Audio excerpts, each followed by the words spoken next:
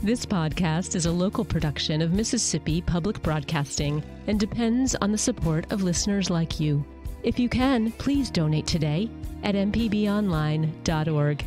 And thanks.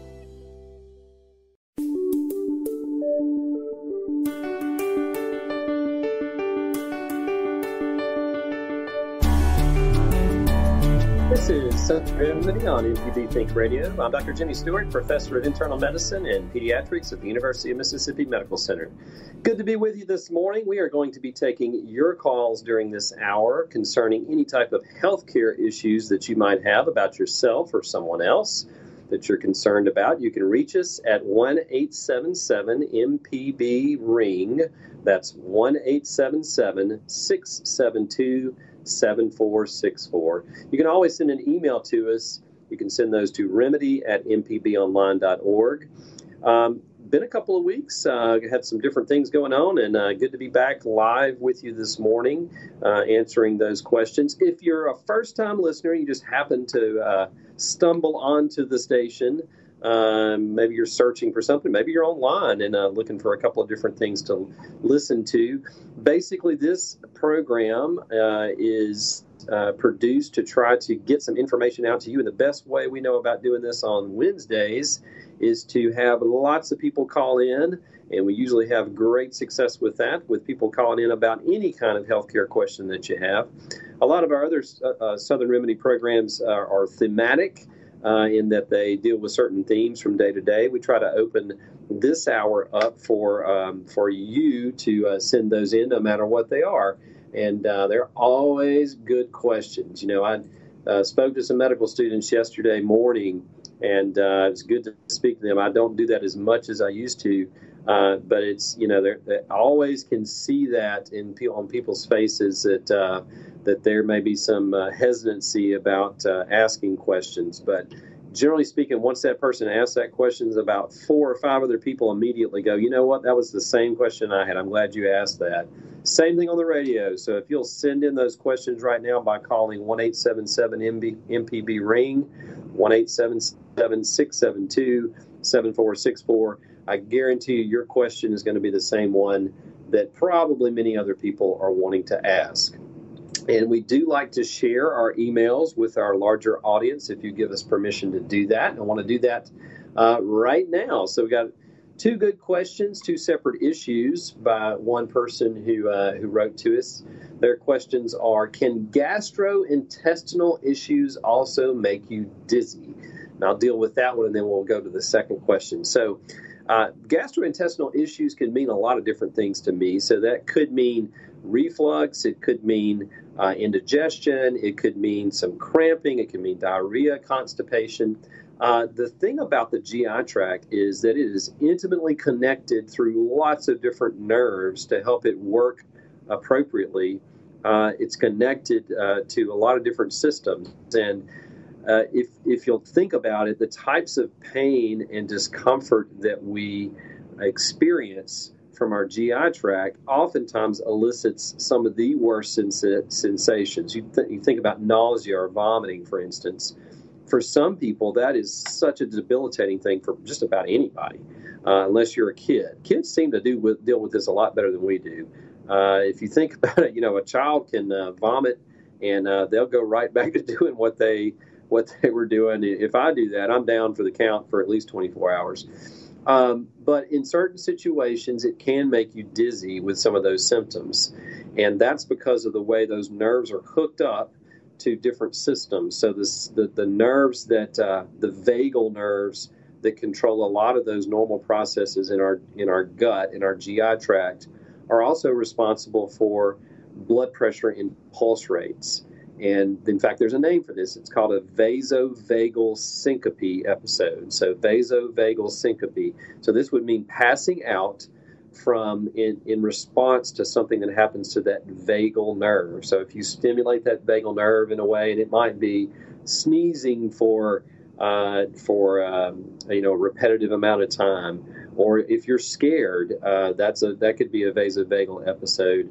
But it certainly could make you dizzy and even pass out if you have those.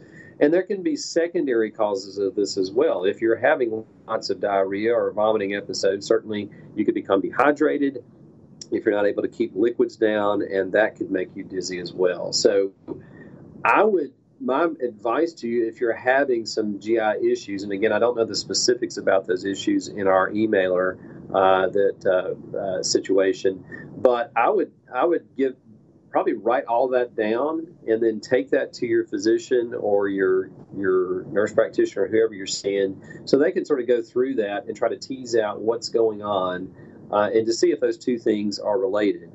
Most of the time, if we have two things happen at the same time, most people would say, well, those are cause.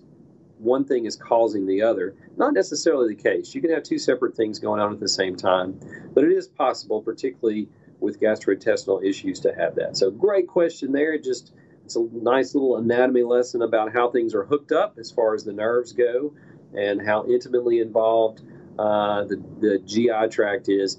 Incidentally, common things that happen neurologically, migraine headaches, for instance, in children especially, you can have what's called an abdominal migraine equivalent. So basically, some kids will present with migraines, but they don't have any headache. It's all pain in their gut. So it's all pain in their abdomen. And again, it's because of the way our nerves are hooked up and how they sort of play tricks on us sometimes. The second question that they had was a little bit different. It said, I have bursitis in both shoulders. Is it okay to get a COVID shot in the arm? I've had this question a good bit from a number of patients. So little bit of what's happening with bursitis. Bursitis is an inflammation of the bursa. A bursa is basically a sac of fluid. It's sort of a cushion in a joint space to help, or if there's tendons or ligaments that are sliding over things, you can have bursa there that help to cushion those as they move back and forth. And if you get inflammation, it can cause pain. So if it's bursitis in your shoulders, there's a number of bursa that are there that are probably inflamed. Now, the location in which you get the COVID vaccine is in the deltoid muscle. So that is well away from the bursa.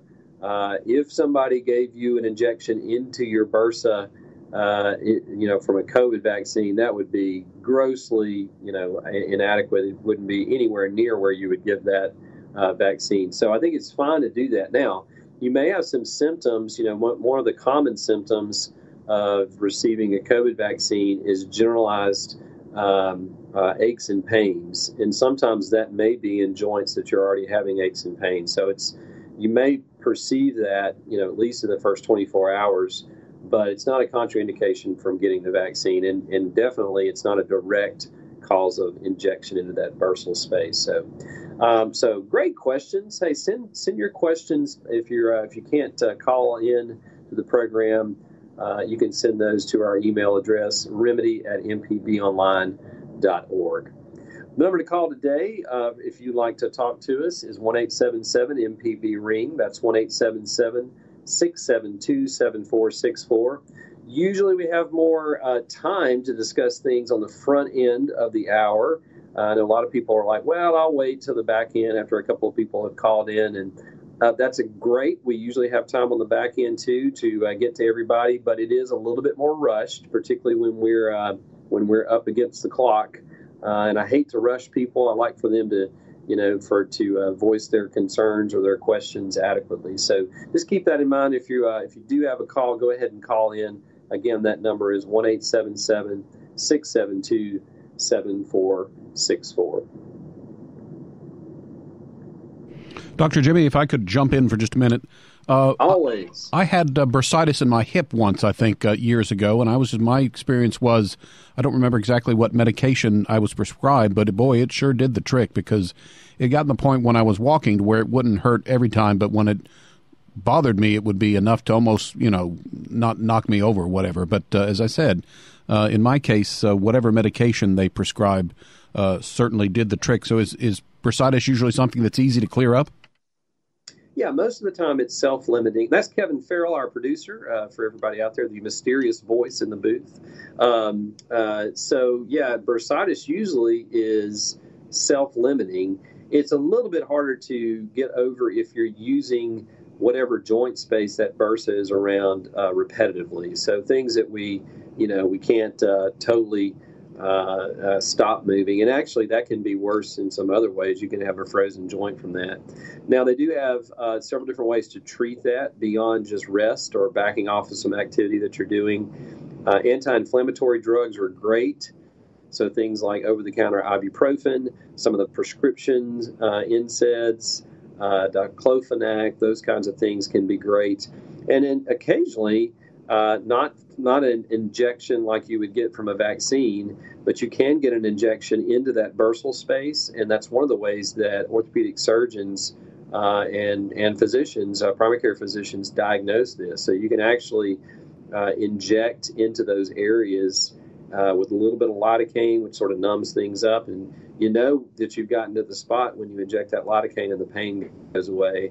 And then they can also inject a small amount of a steroid medication into that space to help with the inflammation. So sometimes you can do that right around where these bursa are, so not necessarily inside of it. But that's, most of the time it's self-limiting, and over-the-counter anti-inflammatory medications are fine. Again, there are some prescription ones. And if you have problems beyond that, that's the time that you want to go see an orthopedic surgeon. They may want to do some imaging, particularly with an MRI, to see where that inflammation is. I'm Dr. Jimmy Stewart. Thanks for listening to the original Southern Remedy podcast. You can get your medical question answered by sending an email to remedy@mpbonline.org. For a regular dose of medical information, subscribe to the podcast using your favorite podcasting app. The doctor is always in on the original Southern Remedy.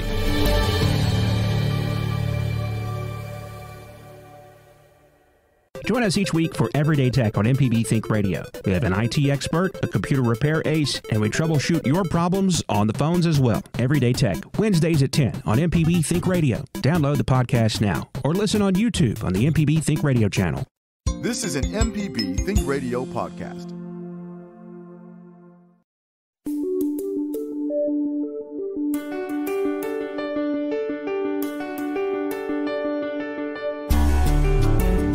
This is Southern Remedy on MPB Think Radio. Dr. Jimmy Stewart with you this morning, answering your questions or hearing your comments about any kind of healthcare issues that you might have. The number to call is 1-877-MPB-RING. That's 1-877-672-7464. We're going to go to the phones now, and I believe we have Jesse on the line from Flowood. Good morning, Jesse. Thank you for calling. Good morning. Years back, I had x-rays and MRI done on my lower spine and was diagnosed with a bulging disc between my L4 and 5, as well as stenosis and degenerative disc disease. And they gave me 2 sets of steroid injections, which have since lost their effectiveness. And have constant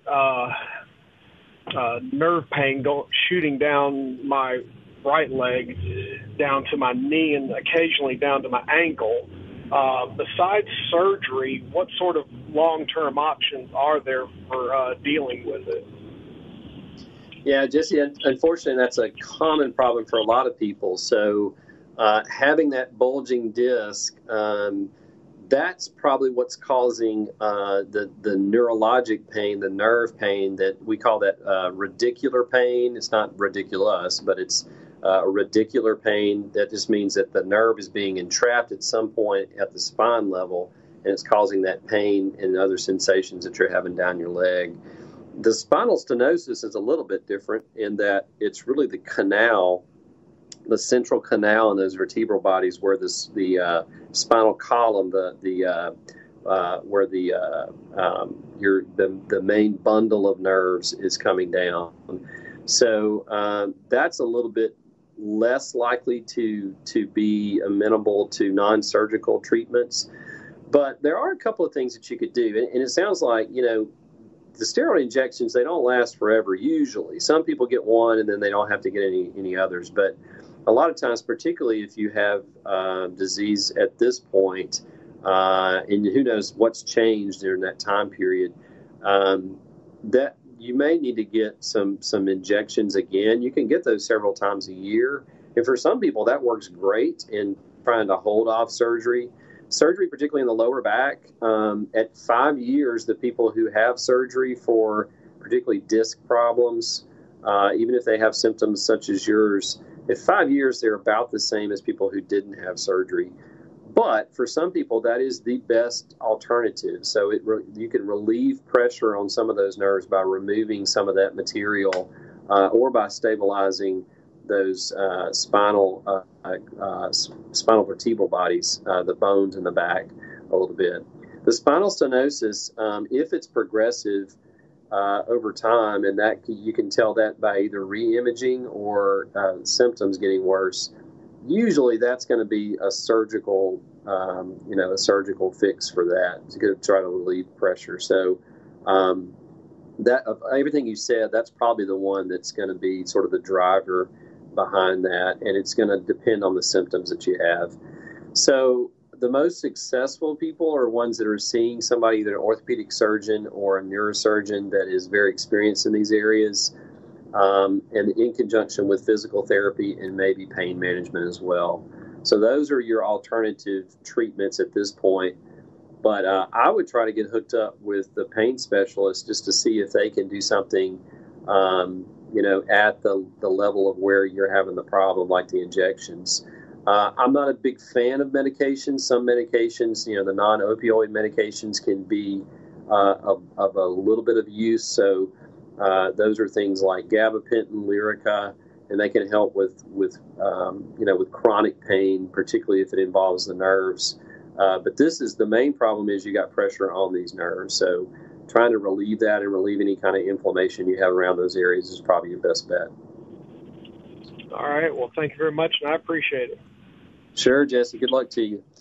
This is Southern Remedy on MPB Think Radio. I'm Dr. Jimmy with you this morning, answering your calls and comments about any kind of healthcare issues that you might have.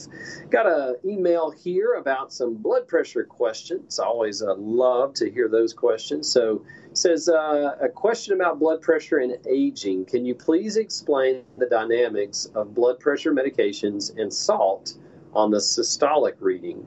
As you have described, as we age, our blood vessels harden over time, and the result is an increase in the pressure as the heart exerts greater force to push blood through the arteries. If so, what does the medication do? What do medications do to relieve that pressure? Do they thin the blood? Do they make the arteries more pliable? And what does salt have to do with the blood pressure? Does it thicken the blood? Does it speed the hardening of the arteries? Thank you for considering these questions. So thanks for those questions. Those are really good. Blood pressure is a complex system. It is, there's different systems in the body to help maintain adequate blood pressure, not just from a day-to-day standpoint, but also when we have rapid changes in the needs for blood flow to different tissues. For instance, if for some reason you have a serious injury where you cut yourself and you lose a lot of blood, there are changes to the blood pressure systemically, not just at that site, but systemically to help maintain blood flow to your kidneys, to your brain, to your heart, to the vital organs while you're recovering from that. There are also other systems that help maintain the blood pressure during different situations like dehydration. If you're out on a hot Mississippi summer day and you're sweating a lot, there's a lot of different mechanisms that come into play to help maintain your blood pressure despite having maybe a liter or two of fluids that you lose during that period that you're outside. So these systems are more than one. So there's not just one that controls that. It's not just the nerves, although that's one system. It's also some of the things that the kidney does, or many different things that the kidney does in response to that, in producing some hormones that help control and some regulators that help control blood pressure. And then there's things at the local tissue level that help shunt blood to different places by constricting certain arteries. So, salt, we know that there is a direct correlation in populations of people that the more salt that you have in your diet, not just what you add, but the salt that's in there, that you as a population, like a city or a region, you're going to have higher blood pressures when compared to populations that have lower salt intake.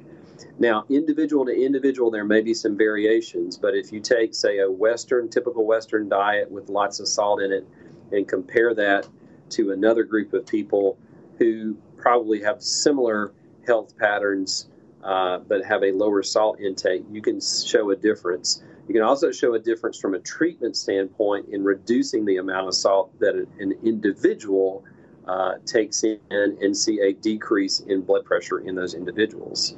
Now, there's many different mechanisms. There's a fluid retention effect.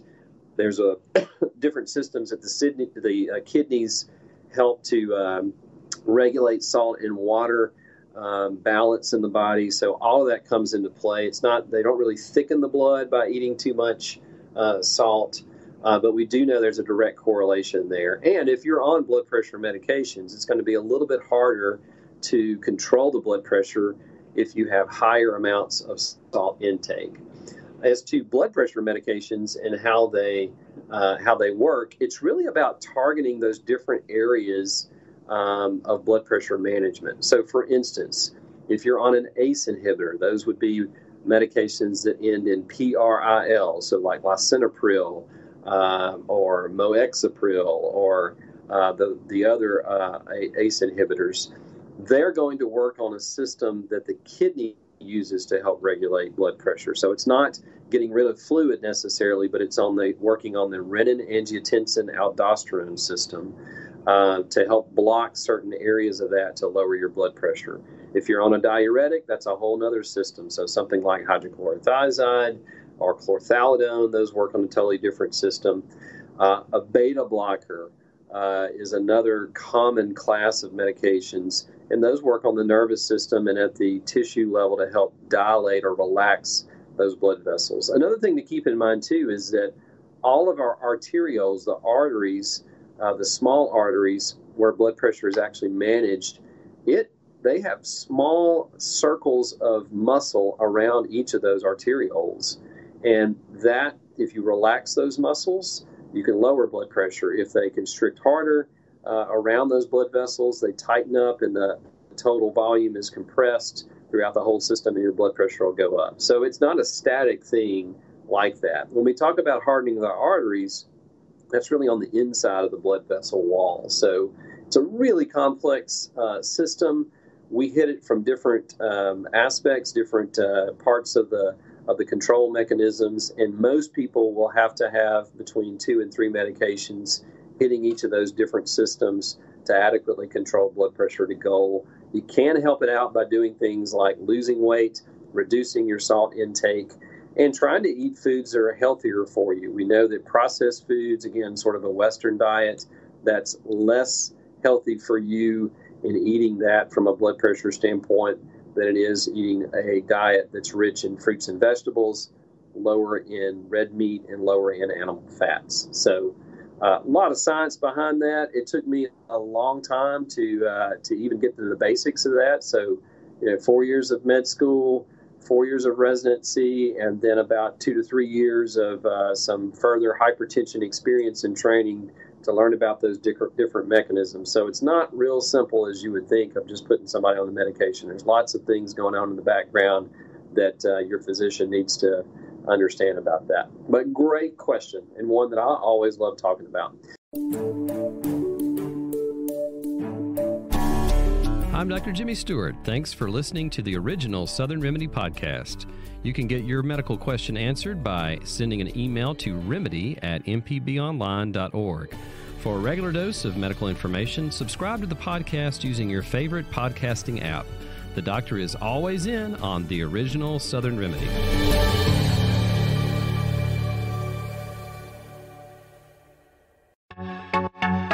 Hello, I'm Dr. Nancy Lottridge Anderson, president of New Perspectives, a fee-only financial advising firm and co-host of Money Talks. For over 10 years, Money Talks has been answering your personal financial questions and sharing knowledge about money management. Money Talks can be heard Tuesdays at 9 a.m. on MPB Think Radio. podcast can be found on our website, money.mpbonline.org, or on your smart device's podcasting platform. This is an MPB Think Radio podcast.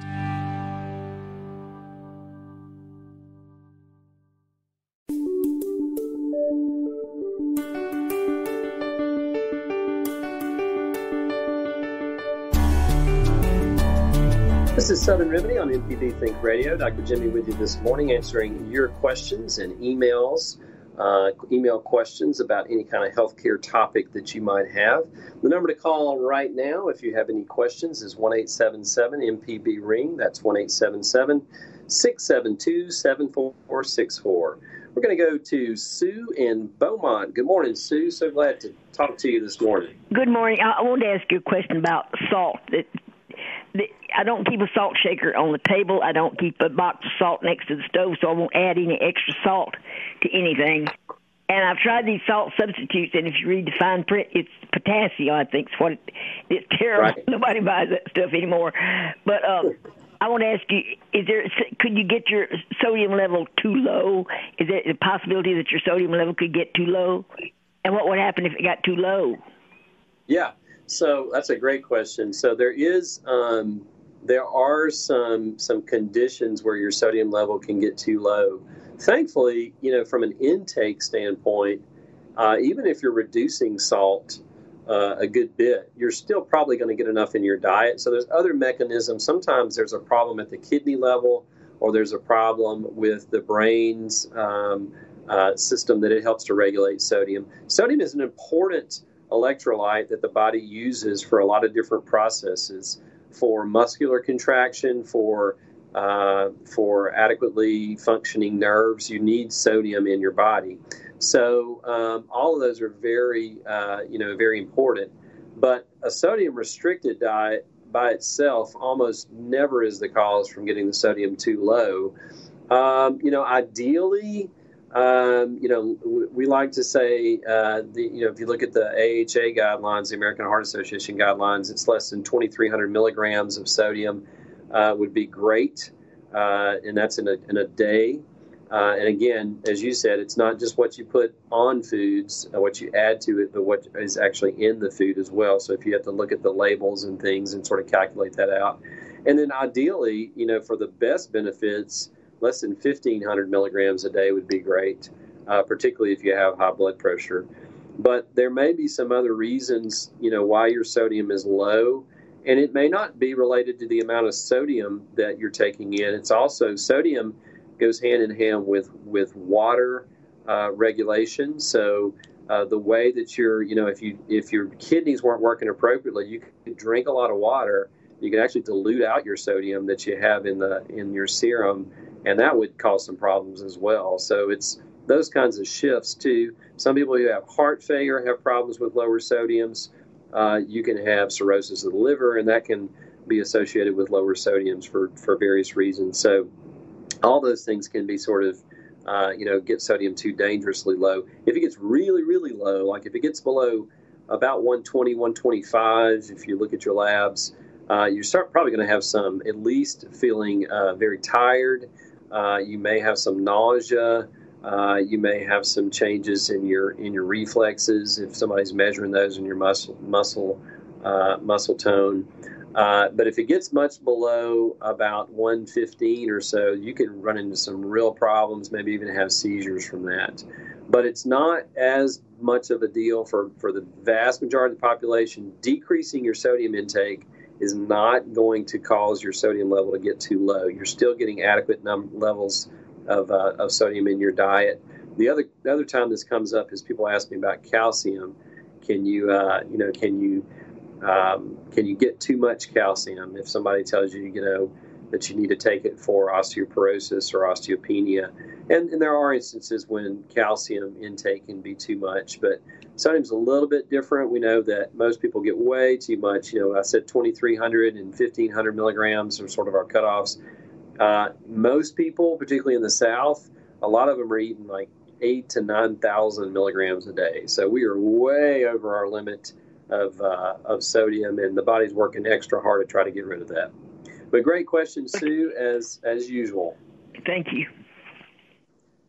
All right, this is Southern Remedy. Dr. Jimmy with you this morning. The number to call is 1-877-MPB-RING. That's 1-877-672-7464. We've got a couple of more emails here. Of course, we have a lot of good one about COVID vaccines. Why don't we, here's one about something that happened to a listener's thumb. So it says, about a month ago, I hurt my thumb using kitchen shears to cut through some turkey bones.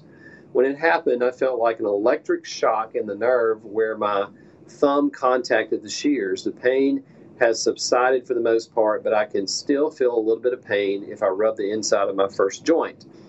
What's more troubling to me is that I've begun to lose feeling in the tip of my thumb. It feels numb all the time, and I can't feel the buttons on the TV remote. A medical friend suggested it might be arthritis and that ibuprofen might help with the pain. He didn't have any suggestion about the numbness, however, and that's what is most concerning to me. I don't have arthritis anywhere else, and the movement of my thumb has not been affected. What could explain the numbness, and what should I do about it?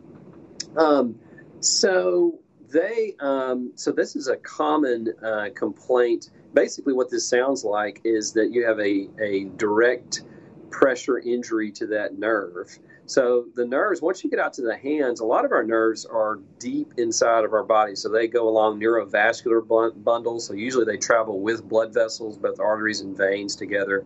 And, the bigger they are, the more protected they are.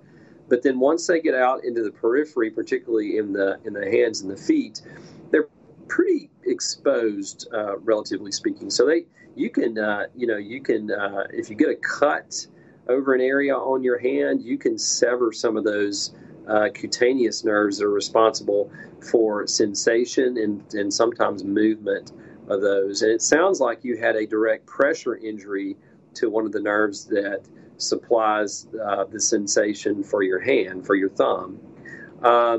Those can recover with time. Usually speaking, if you if you injure that with a sort of a crush or a pressure injury, most of the time, we do that when our legs go to sleep. This happens to me all the time. If I sit in one position a long time, I get up and I can't feel my foot, and then it over the course of a few minutes, it comes back. And that's just because you've put pressure on that nerve, and you've caused some reversible temporary damage to that. If it's bad enough, though, you can have a crush injury to the nerve, and that takes longer to heal. As long as that nerve's not severed, most of the time that nerve can grow back within the sheath. It has this sort of sheath that helps protect it.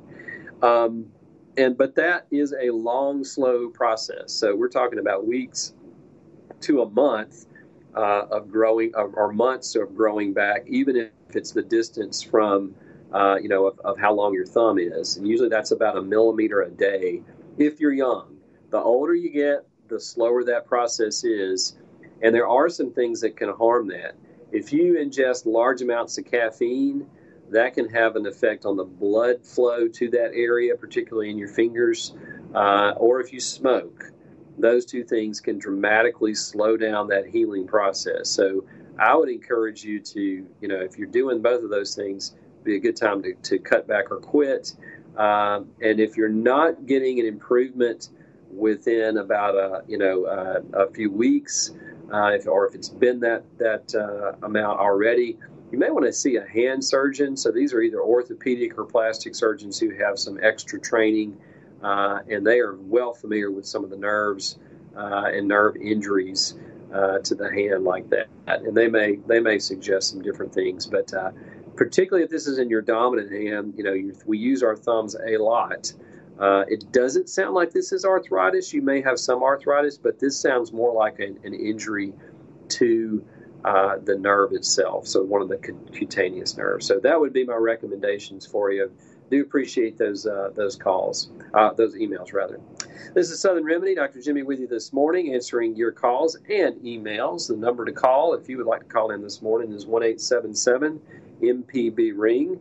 That's 1-877-672-7464. So a couple of COVID updates. As a whole, Mississippi and the rest of the nation is doing very well. A lot of people are sort of confused. Thomas Dobbs, I saw, had posted something, I think it was either yesterday or the day before. Dr. Dobbs posted a very good explanation of, somebody had raised the question, if our vaccination rates are so low in the state, which are still not where we would like to see them, why are we seeing cases plummet right now? Shouldn't we still be seeing a high number of cases? You have to take into consideration the people who had COVID within the last year, who have some natural immunity from that. That, in conjunction with vaccinations, has certainly driven our rates down. And that's the main reason why we're not having those.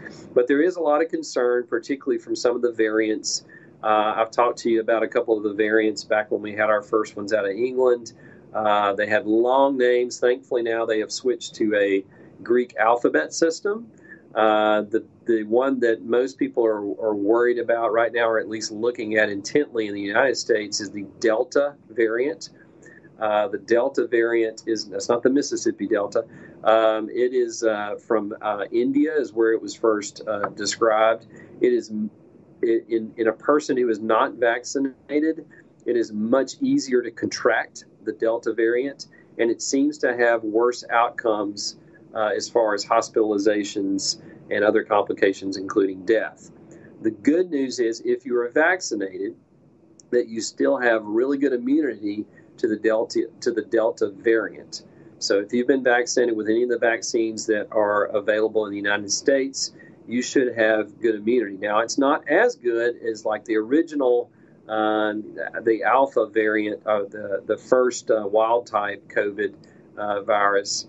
Had about 90 to 95% immunity for both the Pfizer and the Moderna vaccines. The Delta variant is about 88%. So still really good as far as vaccinations go. Not as good, though.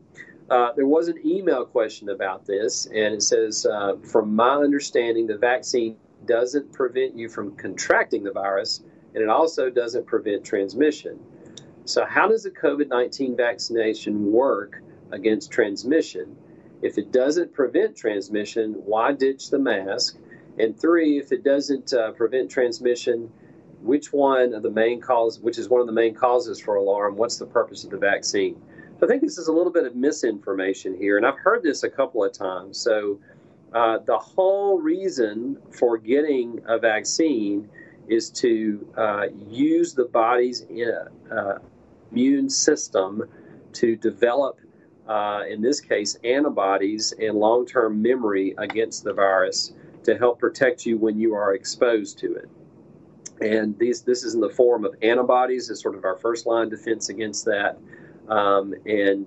Certainly all of the vaccines, again, that we've received here, they do that. So they present in different ways, whether it's messenger RNA or sort of a more traditional vaccine like the Johnson & Johnson vaccine. They present the body certain aspects or use the body's systems to produce certain molecules and proteins that help the body recognize the virus before it's actually contracted it, so that when it is exposed, it will be ready to produce those neutralizing antibodies to help stop transmission. So all 3 of those vaccines do decrease transmission rates. So it's not like you're going to get it and just not have any symptoms and spread it to somebody else. And they are effective in doing that. Again, if you're talking about Pfizer and Moderna, about 95% of the time, and a little less with Johnson & Johnson, but still really good. If you're in that 5% or so, then it's a little bit more variable. So you could have the full-blown COVID syndrome and all the different bad complications from that, or you might have mild symptoms. We know that people who are vaccinated, if they do get the virus, have milder symptoms. So it does work against transmission. Masks help with that, and certainly we have been given the go-ahead in most of our interactions in different situations to not have to wear the mask. But we do know that in higher risk situations, it's still beneficial and can reduce our transmission of that, not to mention other things like the flu. So that's why in nursing homes, in hospitals, and other healthcare settings, we're still recommending that individuals wear those masks. Or if you're an individual that is at greater risk, you can still help protect yourself and other people by wearing that mask if you're around other people. So it's in conjunction that we're doing that. Doesn't mean that just because we've got good rates on decreasing the transmission and how bad COVID will affect somebody. So that's the purpose of the vaccine, really, is to decrease that transmission and to decrease all the bad effects from it. Now, if this is hypothetical, if it just decreased the symptoms, it would still be a win, right? So that would be great, but it works even better than that. It actually decreases transmission of the virus and actually prevents you from contracting it. Another way to think about this is there's a number of viral particles that you have to get to, and at that point, then you're considered to be infectious. Many people will be familiar with this. If you had the virus, if you contracted COVID, you were not vaccinated, you contracted COVID, and you were infectious for a certain period of time. But if we tested you after that period, so if we tested you 10 days after you contracted that, after you started showing symptoms, and you were fever-free, we could still test the back of your throat and find viral particles. But you are not infectious. In other words, you're not able to transmit that to somebody else. So it's an important concept that there's a certain number of particles that you have to be exposed to. And that's, again, why masks work, even though they may not decrease 100% of all the viral particles that you're exposed to. So if you reduce that number down enough, even if you're not vaccinated, you're still going to reduce your chances of getting that virus. So it's not just like one viral particle that sneaks in and you've got the virus. Most of the time there's thousands of particles. I don't know. I'm sort of conjecturing on the number. I don't think anybody really knows what the true number is. I'm Dr. Jimmy Stewart. Thanks for listening to the original Southern Remedy podcast. You can get your medical question answered by sending an email to remedy@mpbonline.org. For a regular dose of medical information, subscribe to the podcast using your favorite podcasting app. The doctor is always in on the original Southern Remedy.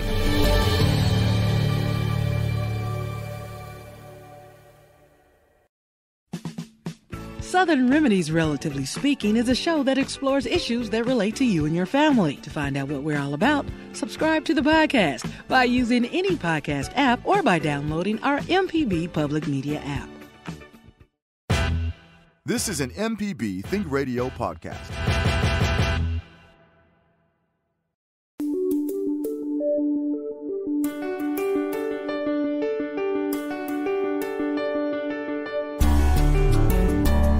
This is Southern Remedy on MPB Think Radio. Dr. Jimmy with you this morning, answering your questions via email or phone calls about all kinds of good stuff.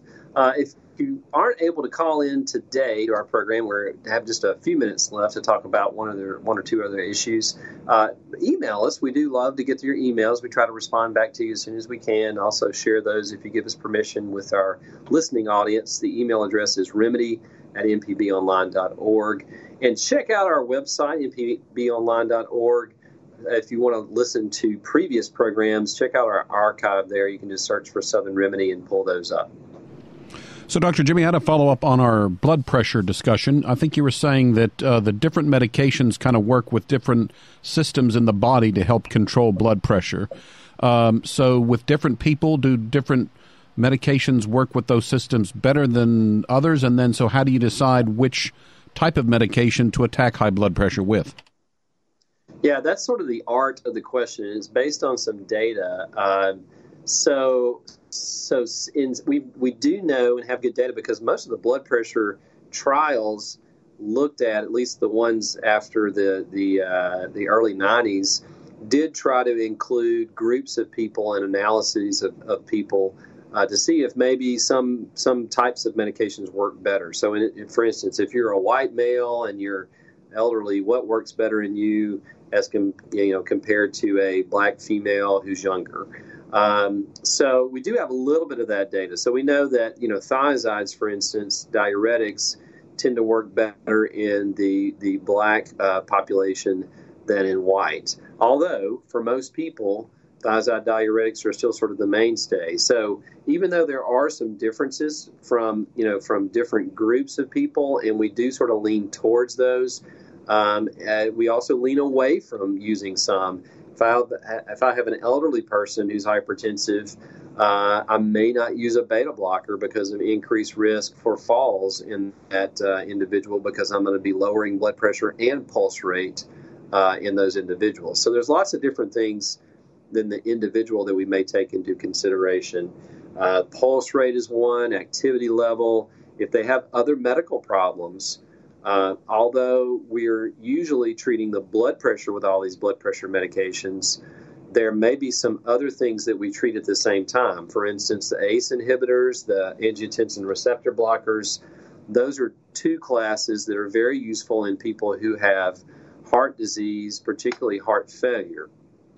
So we want to make sure if we're treating their blood pressure that one of those two classes is included in their blood pressure regimen. Same thing with some other, kidney disease is another one that they have a compelling indication to use a certain class, which is the sort of the language that we use in that. So there are some reasons to do that. But again, a lot of times it's even within all that data, it is an individual, and we have to sort of trial and error through that to see what works best to try to avoid side effects but get the blood pressure controlled. So that's always our goal. Our main goal is to control that blood pressure to their goal with as few medications and as few side effects. And again, don't want to underemphasize in any way the importance of lifestyle modifications, particularly those things that you can change. That can always help out the medications to work better and can sometimes get you off of the medication.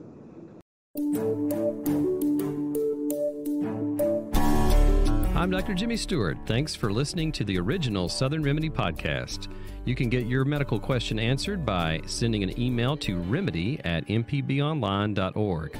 For a regular dose of medical information, subscribe to the podcast using your favorite podcasting app. The doctor is always in on the original Southern Remedy.